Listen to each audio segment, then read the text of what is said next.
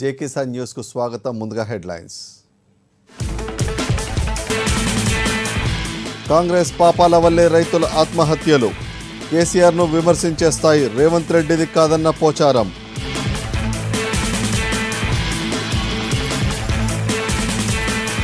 మరో 2 రోజుల్లో సమ్మక్క సారాలమ్మ జాతర. మేడారంకు అంతకంతకు పెరుగుతున్న భక్త జనం.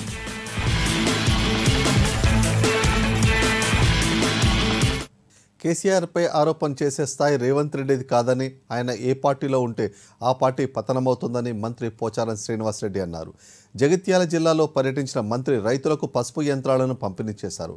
గతంలో కాంగ్రెస్ చేసిన పాపాల వల్లే రైతుల ఆత్మహత్యలు జరిగాయని ఈ సందర్భంగా మంత్రి పోచారం అన్నారు. కల్వకుంట్ల చంద్రశేఖరరావు గారి యొక్క నాయకత్వంలో భారతదేశంలో ఏ రాష్ట్ర ప్రభుత్వం ఇవ్వనటువంటి రాయితీలను తెలంగాణ ప్రభుత్వం రైతులకు అందజేస్తుంది. వారి కష్టాలను తీర్చడానికి, ఆత్మహత్యలు నివారించడానికి, ఆత్మగౌరవంతో బతకటానికి, అప్పుల ఊబిలో ఉన్నటువంటి రైతాంగాన్ని బయటకు లాగటానికి అనేక చర్యలు ఈ 300 సంవత్సరాల కాలంలో చేపట్టడం జరిగింది. ఈ ఐరన్ లెక్కబడ్డది. అక్కడ పడితే ఆయన ఎక్కడ పోయినా ఐరన్ లెక్కేది. అటువంటి వ్యక్తి ఇంకా ఆ కాంగ్రెస్ పతనాన్ని.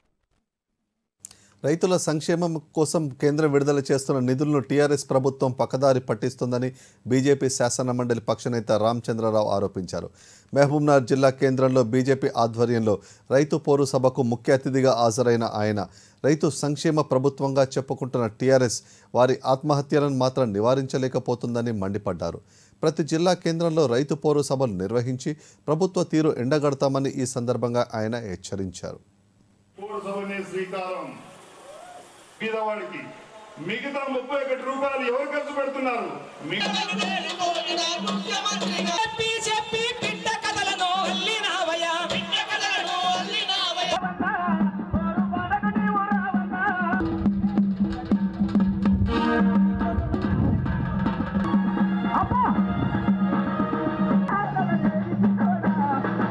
మనకొక ఖర్చు పెట్టాలని నీవు ధర్మంగా పోరాటం చేసిన మన నాయకుడు నాకు కేసీఆర్ ప్రభుత్వం టీఆర్ఎస్ ప్రతినిధులు ఎవరు నిద్రపోకుండా మనం కావాల్సిన పూర్తి డిమాండ్ ఉంటుంది.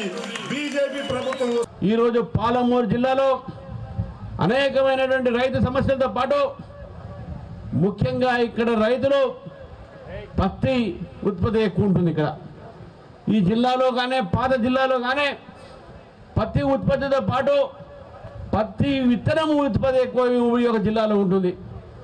ఈ యొక్క మహబూబ్నగర్ జిల్లా అంటేనే పత్తి విత్తనం కానీ ఇతర విత్తనాల కోసం కానీ ఇది చాలా పేరు పడినటువంటి జిల్లా ఇది. మరి పత్తి విత్తనాన్ని ఉత్పత్తి చేసేటువంటి రైతు కానీ ఇతర విత్తనాలని ఉత్పత్తి చేసేటువంటి రైతులు కానీ ఈ ప్రభుత్వం ఏం ఆలోచిస్తుందన్న విషయాన్ని. మేడారం మహాజాతరకు తరలివచ్చే భక్తుల కోసం ప్రభుత్వం సకల సౌకర్యాలను కల్పించింది. సుమారు 20 శాఖల సమన్వయంతో జాతరను విజయవంతం చేసేందుకు చర్యలు తీసుకుంటుంది. ఇందులో భాగంగా జాతరకు ప్రత్యేక అధికారిని కూడా నియమించింది. ఈసారి జాతర నిర్వహణకు 80 కోట్లను సర్కార్ కేటాయించింది. అభివృద్ధి పనులు సైతం శరవేగంగా పూర్తయ్యాయి.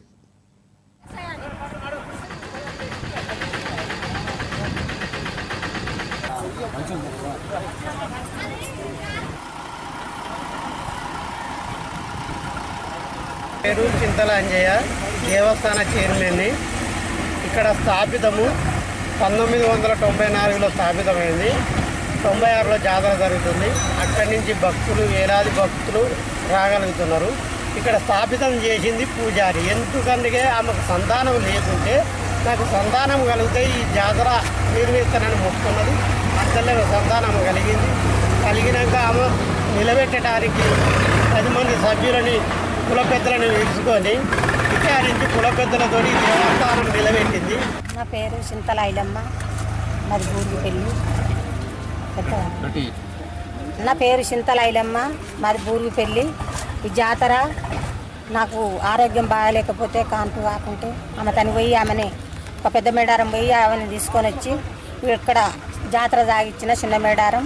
ఇక్కడ నీళ్ళ సౌకర్యం కానీ ఒక నీళ్లకు భక్తులకు ఇబ్బంది లేకుండా ఒక పిల్లలు కాని వాళ్ళకి పిల్లలు అవరు, ఒక ఆరోగ్యం బాగలేని వాళ్ళకి ఆరోగ్యం బాగవరు, ఒక అందరికీ మా ఆరోగ్యంతో మంచిగా ఉంచుతుంది. ఇక్కడ వచ్చే భక్తులు 5-6 లక్షల భక్తులు వస్తారు, మంచిగా ఆనందంతో మంచిగా ఉంటారు. ఒక బుధవారం నాడు బిడ్డ వస్తుంది, బేస్తారం నాడు తల్లి వస్తుంది, ఒక శుక్రవారం నాడు చాలా మంది మొక్కులు చెల్లించుకుంటారు. ఫస్ట్లో ఎల్లమ్మ బోనాలు తీస్తారు మంగళవారం, తర్వాత సార్లమ్మని బుధవారం వస్తారు, తర్వాత బేస్తారం శుక్రవారం పూజించాలి, సమ్మక్క వస్తుంది, అందరూ మంచిగా వస్తుంది. వీడికి చిన్న మేడారం, ఇది పెద్ద మేడారం అక్కడ చిన్న మేడారమే. ఇది ఎక్కడ చుట్టూ గడ్డలు ఉన్నా కానీ ఎక్కడ ఊరు చేయడం అంత ఇక్కడనే వస్తారు. ఇప్పటికైతే అందరూ మంచిగా వస్తారు. ఎక్కడ ఇంకా జనం వచ్చినా కానీ కాలు చెయ్యి నొయ్యకుండా మంచి సంతోషంగా పోతారు. ఇంకా వస్తారు పబ్లిక్. పోయినసారి కానీ ఇప్పుడు మంచిగా వస్తారు. ఇక్కడ కూడా మేడం సహకారం వల్ల కూడా ఒక 4 ప్రత్యేక బస్సులు కూడా ఏర్పాటు చేయడం జరిగింది. ఆ ప్రత్యేక బస్సులు ఏంటంటే ఇప్పుడు యాదగిరిగుట్ట నుంచి మన చిన్న మేడారంకు అండ్ ఇప్పుడు చేర్యాల నుంచి ఇక్కడి చిన్న Medaram via Secunderabad via కురారం to Secunderabad and ఆలర్ నుంచి కూడా ఒక బస్సు మేడం శాంక్షన్ చేయించారు. అది కూడా ప్రత్యేకంగా మన చిన్న మేడారంకు ప్రసిద్ధి కలిగించారు ఈ జాతరకి ఎస్పెషల్గా. ఇప్పుడు మనము పెద్ద మేడారానికి మా జాతరకు డిఫరెంట్ ఏంటంటే మాది ఆల్మోస్ట్ ఆ జాతర తర్వాత మా జాతరనే పెద్దది. ఎందుకంటే మా జాతర ఒక ప్రచారం లేదు కానీ మా జాతర చాలా డెవలప్ అయ్యింది. ఎలా చెప్పగలుగుతున్నామంటే ప్రతిసారి ప్రజలు ఇంక్రీజ్ అవుతున్నారు. ఇది ఓన్లీ ముసలులే కాదండి, ప్రతి మొక్కున్న ఎవరైతే మొక్కులు చెల్లించుకున్నారో తప్పక తీరుతున్నాయి. దాని ద్వారా కూడా పబ్లిక్ అనేది ఇంక్రీజ్ అవుతున్నారు. అదేవిధంగా ఇట్నే దారిలోనే ఉంది కాబట్టి ఇక్కడ మన కుమ్రెల్లి వెళ్ళే వాళ్ళు కూడా ఇక్కడికి వచ్చి దర్శించుకోవడం, అటు అయితే పెద్ద మేడారం వెళ్ళే వాళ్ళు కూడా ఇక్కడనే. పశ్చిమ గోదావరి జిల్లాలో కృష్ణా డెల్టా కింద 3 మండలాల రైతులు ఆరుతడి పంటలు సాగు చేస్తున్నారు. అయితే ఈ రబీ సీజన్లో వ్యవసాయ విధానం ఎలా ఉంది? ఆరుతడి పంటలకు సంబంధించి మరింత సమాచారం మా ప్రతినిధి శ్యామలరావు అందిస్తారు. గోదావరి జిల్లా రబీ పంట విధానం ఏ విధంగా ఉందో తెలుసుకోవడానికి మన పక్కన రైతులు ఉన్నారు, వారిని అడిగి తెలుసుకుందాం. ఈ రబీ సీజన్కి సంబంధించి కృష్ణా డెల్టాలో ఉన్నటువంటి 3 మండలాలు, పశ్చిమ గోదావరి జిల్లాలో ఉన్న 3 మండలాలు ఏలూరు, పెదపాడు, అలాగే మరొక మండలం. ఈ 3 మండలాల్లో దాదాపు 60,000 ఎకరాల ఈ కృష్ణా డెల్టా వ్యవసాయ సాగు ఉంది. అయితే ఈ రబీ సీజన్కి సంబంధించి ఇప్పటికే ప్రభుత్వం ఆరుతడి పంటలు వేసుకోమని రైతులకు చెప్పినట్టున్నారు. అయితే మొత్తం మీదుగా ఈ ఆరుతడి పంట వల్ల కానీ లేక ఈ రబీ సీజన్లో వ్యవసాయ విధానం ఏ విధంగా ఉంది, రైతుకి ఎంతవరకు న్యాయం జరుగుతుందనే విషయం మీద తెలుసుకునే ప్రయత్నం చేద్దాం. సార్ చెప్పండి, శ్రీనివాస్ గారు మీరు చెప్పండి, ఒక రైతు నాయకుడిగా ఈ ఆరుతడి పంటలు కావచ్చు, ఈ రబీ సీజన్ దొరబడింది, వ్యవసాయం పరిస్థితి ఏ విధంగా ఉందంటారు? పశ్చిమ గోదావరి జిల్లాలో గోదావరి డెల్టా ఆయకట్టు కింద దాదాపు 4 లక్షల ఎకరాల్లో వరి పంట సాగు అవుతుంది ఈ సీజన్లో. అట్లే కృష్ణా డెల్టా పరిధిలో పెదపాడు, ఏలూరు, దెందులూరు ఈ 3 మండలాల పరిధిలో 60,000 ఎకరాల కృష్ణా డెల్టా ఆయకట్టు ఉంది. ఈ ఆయకట్టు కృష్ణా డెల్టాకి శివారు ప్రాంత ఆయకట్టుగా ఉన్నది. అంటే ఈ శివారు ప్రాంత ఆయకట్టుగా ఉండడం వల్ల రెండో పంటకు మీరు నీళ్ళు ఇవ్వలేం. అంటే మొదటి పంటకేమో పట్టిసీమ ద్వారా నీళ్లు కొద్దిగా ఆయకట్టుకి ఇచ్చారు, దాని ద్వారా కొద్దిగా రైతులు పంటలు పండించుకున్నారు. రెండో పంటకు మీరు నీళ్ళు ఇవ్వలేం కాబట్టి మీరు ఆరుతడి పంటలు వేసుకోవాలని చెప్పేసి ప్రభుత్వం వారు చెప్పారు. దీంతో రైతులు ఇక్కడ అందరూ కూడా గత అనేక ఏళ్ల నుంచే పెసర, మినుము పంటల్ని సాగు చేస్తూ ఉన్నారు. అనేక ఏళ్ళ నుంచి కూడా ఈ పంటలు నష్టపోతూ ఉన్నారు. గత ఏడాది అయితే తలమాడు తెగులు వచ్చి, వైరస్ తెగులు వచ్చి మొత్తం పట్టణంతా కూడా నాశనం అయిపోయింది. గింజ కూడా రైతు చేతికి రాలేదు. పెట్టిన పెట్టుబడి అంతా కూడా రైతు నష్టపోయాడు. ఎకరానికి 20,000 పెడితే 20,000 కూడా నష్టపోవాల్సిన పరిస్థితి. ఆ రోజున మేము కౌలు రైతు సంఘంగా దెబ్బలాడితే ఎన్యూమరేషన్ చేసి కొంత నష్టపరిహారం ఇస్తామని చెప్పేసి ప్రభుత్వం అంచనా వేసి 5,61,60,00,000 రూపాయలని గత 4 మాసాల కిందట ఇన్పుట్ సబ్సిడీని పత్తిపాటి పుల్లారావు గారు జిల్లా ఇన్ఛార్జ్ మంత్రి గారే ఈ పక్కనే ఉన్న పెదపాడు గ్రామం వచ్చి పెద్ద చెక్కు కూడా రిలీజ్ చేశారు. కానీ 4 మాసాలు అవుతున్న ఆ డబ్బులు రైతుల ఖాతాలు ఈ రోజుకి పడలేదు. ఒక స్టేట్ బ్యాంక్ పరిధిలో మాత్రం కొద్దిమంది రైతులు మాత్రం వేసామని చెప్పేసి అంటా ఉన్నారు. మిగతా రైతులకు ఆ ఇన్పుట్ సబ్సిడీ రాలేదు. అంటే గత పంట తాలూకు నష్టపరిహారాలు ఇంకా రైతులకు అందగండగానే రెండో పంట వాళ్ళ రైతులు నష్టపోసిన పరిస్థితి. ఈ రోజున ఇక్కడ ఉన్న నేల ఏదైతే ఉందో ఆ నేలకు తగ్గట్టు విత్తనం ఇవాళ ప్రభుత్వం సరఫరా చేయలేకపోతా ఉంది. ప్రభుత్వం వారు ఇచ్చిన పెసరా మినుము పంటలకు సంబంధించిన విత్తనాలు ఇక్కడ రైతులు వేస్తూ ఉన్నారు. దీనికి సంబంధించి ఏంటి తెగుళ్ళు వస్తూ ఉన్నాయి, ఇబ్బంది వస్తూ ఉంది, పంట దిగుబడి రావడం లేదు. ఇవాళ రైతు 3 ఎకరాలు సాగు చేస్తే దాదాపు 4-5 బస్తాలు రావాలంటే అంటే 2.5 క్వింటాలు రావడం చాలా గగనంగా ఉంది. ఇట్లాంటి పరిస్థితుల్లో రైతులు పంటలు సాగు చేస్తూ ఉన్నారు. 1 ఎకరా పురుగు మందు స్ప్రే చేయాలంటే 2,000 ఖర్చు అవుతూ ఉంది. 6 తడి పంట అన్న తర్వాత కనీసం మధ్యలో ఒక్క తడికైనా నీళ్ళు ఇవ్వాల్సిన అవసరం ఉంది. కనీసం ఒక్క తడికి కూడా నీళ్లు ఇవాళ కృష్ణా డెల్టా నుంచి నీళ్లు రాలేదు. ఒకవేళ నీళ్లు రాకపోవడం వల్ల పురుగు మందులు స్ప్రే చేయాలంటే ఊళ్ళోకి వెళ్ళి డ్రమ్ములు తెచ్చుకుని ఆ డ్రమ్ముల ద్వారా వాటర్ ట్యాంకుల ద్వారా నీళ్లు తెచ్చుకుని డబ్బులు ఖర్చు పెట్టుకుని పురుగు మందు స్ప్రే చేసుకోవాల్సిన పరిస్థితి వస్తూ ఉంది. ఒక్క తడికి కూడా నీళ్ళు రాకపోతే ఇంక పంట ఏం పండుద్ది? రైతు సంఘ నాయకుడిగా ఇక్కడ ఉన్నటువంటి రైతులు ప్రాబ్లమ్స్ మీకు బాగా తెలిసిన వ్యక్తిగా ఈయన ఒక పక్క పోయిన సంవత్సరం గత ఏడాది జరిగినటువంటి ఇన్పుట్ సబ్సిడీ ఇంకా అందలేదంటున్నారు. దానికి అనేక కారణాలు చెప్తున్నారు. మరోపక్క ఈ రబీ సీజన్ సంబంధించి ఇప్పటికే 6 తళ్ళు పంటలు వేసుకోమని ప్రభుత్వం ప్రకటించినప్పటికీ కూడా నీళ్లు పెట్టలేదంటున్నారు. దీన్ని ఏ విధంగా చూడాలి? అంటే ప్రభుత్వం ఇవాళ ముందస్తు ప్రణాళిక లేకపోవడం ద్వారా, ముందు చూపు లేకపోవడం ద్వారా ఇవాళ రైతులు నష్టపోతూ ఉన్నారు. పట్టిసీమ ద్వారా ఆ 100 క్యూసెక్కుల నీరు మేము తరలించుకెళ్ళాం, ఆ నీళ్ళు కృష్ణా డెల్టా సస్యశ్యామలు అయిపోయిందని చెప్పేసి ఒక పక్కన చెప్తా ఉన్నారు. మరి అదే కృష్ణా డెల్టా నుంచి పట్టిసీమ నీళ్ళు ఒక్క తడికి కృష్ణా డెల్టా ఆయకట్టు రైతులకు ఇవ్వడానికి నష్టం ఉంది. అంటే ఇక్కడ పశ్చిమ గోదావరికి సంబంధించిన నీళ్ళే కృష్ణా డెల్టాకి తీసుకెళ్లారు. ఆ నీళ్ళు ఒక తడికి కూడా ఇవ్వడానికి ఇబ్బంది లేని పరిస్థితి. ఇక్కడ సంబంధించి ఈ చుట్టుపక్కల ఆక్వాకల్చర్ కూడా ఉంది, చేపలు రొయ్యలు సాగు చేస్తూ ఉన్నారు. ఆ చెరువులకు నీళ్లు కావాల్సి వచ్చినప్పుడు మాత్రం పుష్కలంగా ప్రభుత్వం వారు నీళ్ళు వదులుతారు. కానీ ఇక్కడ రైతులకి సంబంధించి వరి పంట రైతులకు కానీ పెసరా మినుము ఆరుతడి పంటలకు సంబంధించిన రైతులకు కానీ నీళ్లు వదలాలంటే ప్రభుత్వానికి చేతులు రావడం లేదు. అంటే ప్రభుత్వానికి చిత్తశుద్ధి లేదు తప్ప చిత్తశుద్ధి లేకపోవడమే ఇవాళ రైతులు నీళ్ళు రాని పరిస్థితి ఉంది. అదేవిధంగా మీరు చెప్పండి, ఇప్పుడు కృష్ణా డెల్టా పరిస్థితి ఈ విధంగా ఉంటే సుమారు 60,000 ఎకరాలు కృష్ణా డెల్టాలో ఉన్న పశ్చిమ గోదావరి జిల్లా సంబంధించి, ఇక పశ్చిమ డెల్టాకు సంబంధించి ఇప్పటికే విడతల వారీగా నీళ్లు ఇస్తామని ప్రకటించినటువంటి ప్రభుత్వ అధికారులు ఏ విధంగా రైతు కోలుకునే అవకాశం ఉందంటారు? ఇప్పుడు గోదావరి డెల్టాలో దాదాపు 4,60,000 ఎకరాలు ఈ రబీ ఆయకట్టు ఉంది. ఈ రబీ ఆయకట్టుకి మేము పూర్తి ఆయకట్టుకి నీళ్ళు ఇస్తాం అని చెప్పేసి పంటలు సాగు చేసుకోమని రైతులు చెప్పారు. చివరికి రైతులు నారుమడి దశలోనే, అంటే ఇంకా నాట్లు వేయకుండా కానీ నారుమడి దశలో ఉండగానే నీళ్ళు అందించలేకపోయారు. ఇప్పుడు గోదావరిలో నీటి లభ్యత లేదు కాబట్టి సీలేరు నుంచి కొద్దిగా జలాలు తీసుకొస్తా ఉన్నాం. ఆ జలాలు కూడా రావడం లేదు కాబట్టి మన 1వ తారీఖు నుంచే వంతుల వారి విధానాన్ని, అంటే జనవరి 1 నుంచి వంతుల వారి విధానాన్ని అమలు చేస్తూ ఉన్నారు. ఈ వంతుల వారి విధానాల్లో శివారు ప్రాంత ఆయకట్టుకు నీళ్ళు అందటం లేదు. దాదాపు శివారు ప్రాంత ఆయకట్టు 1,50,000 నుంచి 2 లక్షల ఎకరాలు ఉంటుంది. ఈ 2 లక్షల ఎకరాలకు నీళ్ళు రాకపోవడం వల్ల రైతులు సొంతంగా మోటార్లు పెట్టుకుని రాత్రి అనక పగలనక చాలా గట్ల మీద పడుకుని అక్కడే ఉండి నీళ్ళు ఎప్పుడు వస్తుందా అని చెప్పేసి ఎదురు చూస్తూ ఉన్నారు. ఇవాళ ఏలూరు కాలువ చూస్తే పూర్తిగా ఎండిపోయింది. ఇవాళ ఏలూరు కాలువకు ఉంది కాబట్టి నీళ్లు కట్టేశారు. ఆ కాలువ పరిధిలో ఉన్న చాలామంది ఆయకట్టు రైతాంగానికి నీళ్ళు రావడం లేదు. ఇవాళ నీళ్ళు రాకపోవడం వల్ల ఏం చేయాలో అర్థం కాని పరిస్థితి. ఇవాళ చేలు బేటలు ఇచ్చేసిన పరిస్థితి. ఇప్పటికే ఎకరానికి 15,000 రూపాయల పైగా రైతులు పెట్టుబడి పెట్టారు. ఆ పెట్టుబడి వాళ్ళు నీళ్ళు అందించకపోతే పూర్తిగా కోల్పోయే పరిస్థితి వస్తుంది. ఒకవైపు ఏమో ప్రభుత్వం వారు, అధికారులు, ప్రజాప్రతినిధులు చాలా ఘంటాపథంగా చెప్పారు, మేము పూర్తి ఆయకట్టుకు నీళ్ళు ఇస్తాం, నీళ్ళు ఇచ్చిన దాని తర్వాత మేము పూర్తి పంటను పండించే విధంగా మేము చర్యలు తీసుకుంటాం, ఏ ఒక్క ఎకరాన్ని కూడా ఎండనీయము అని చెప్పారు. ఇవాళ ఒక్క ఎకరా కూడా ఎండనీయడం కాదు, 1 ఎకరా కూడా పండనీయం అన్నట్లుగా ఇవాళ ప్రభుత్వం యొక్క వైఖరి ఉంది. కానీ అదే గోదావరి డెల్టాలో చేపల చెరువుల నిండా నీళ్లు ఉన్నాయి, రొయ్యల చెరువుల నిండా నీళ్లు ఉన్నాయి. కానీ రైతులు పండిస్తున్న వరి పంటలో మాత్రం నీళ్ళు లేని పరిస్థితి. నిన్న మంత్రి గారు ప్రకటన చేశారు, జలవనరుల శాఖ మంత్రి గారు ఉమామేశ్వరరావు గారు, ఇవాళ ఆహార పంటలు అంటే వరి, సుబాబులు ఇట్లాంటి పంటలు సోమరిపోతు పంటలు అని చెప్పేసి ఆయన చెప్తా ఉన్నాడు. అంటే వరి పండిస్తున్న రైతు సోమరిపోతా అని చెప్పేసి అడుగుతా ఉన్నాం. అంటే మంత్రి గారి దృష్టిలోనే ఇట్లాంటి వరి పంట పండించే రైతుల పట్ల ఇట్లాంటి పరిస్థితి ఉంది కాబట్టి ఆ వరి పంటను కూడా నిర్లక్ష్యం చేసే పరిస్థితి వాళ్ళ ప్రభుత్వం వ్యవహరిస్తూ ఉంది. శ్రీనివాస్ గారు, చివరిగా చెప్పండి, పోయినటువంటి ఖరీఫ్ సీజన్లో దాదాపు మీరు చెప్పిన విధంగా వర్షాకాలం నీరు పుష్కలంగా ఉన్నటువంటి సీజన్లోనే నరసాపురం మండలాల్లో శివారు పంటలకి నీళ్లు అందించలేదని గగ్గోలు పెట్టినటువంటి రైతులు ఈ రబీ సీజన్లో విడతల వారికి ఇస్తే వాళ్ళకి ఎటువంటి న్యాయం జరిగే అవకాశం ఉందంటారు? అంటే విడతల వారీగా వంతుల వారి ఇస్తే రైతులు మాత్రం న్యాయం జరగదు. మేము కోరుకునేది ఏంటంటే కొన్ని ప్రత్యామ్నాయ మార్గాలు అనుసరించి నీళ్ళు ఇవ్వచ్చు. ఉదాహరణకి పెనుగొండ మండలం దొంగరావుపాలెం దగ్గర ఎత్తిపోతలు శాశ్వత ప్రాతిపదికన ఎత్తిపోతలు పెడితే 40,000 ఎకరాలకి నీళ్ళు అందించే అవకాశం ఉంది. అట్లాగే అనేక చోట్ల క్రాస్ బండ్లు ఏర్పాటు చేసి నీళ్లు తోడి మురికాలను నీళ్లు తోడి ఇతర నీళ్లు తోడి రైతులకు అందించే అవకాశం ఉంది. అట్లాగే ప్రభుత్వే మోటార్లు పెట్టి అంటే ఆయిల్ ఇంజిన్ మోటార్లు పెట్టి దాని ద్వారా నీళ్లు తోడి రైతులకు అందించి ఏర్పాటు చేయొచ్చు. అంటే అనేక ప్రత్యామ్నాయ మార్గాలను అనుసరించడం ద్వారా నీళ్లు రైతాంగానికి అందించే అవకాశం ఉంది.